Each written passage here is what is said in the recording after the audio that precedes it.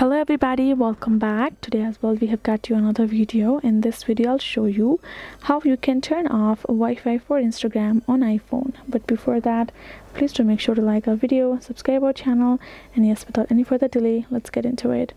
For that matter, all you have to do is first of all access your particular settings app on your mobile phone.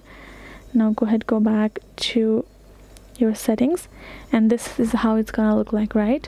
Now scroll down to the bottom and access your Instagram app right over here.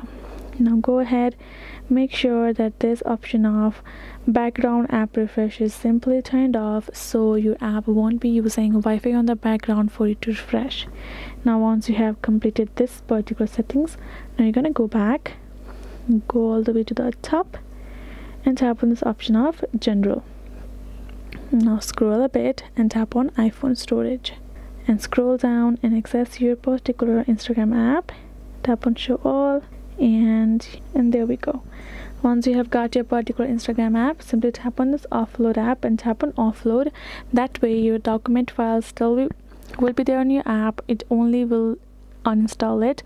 Whenever you're ready to use it, you can simply reinstall the app on your mobile phone and you can use it.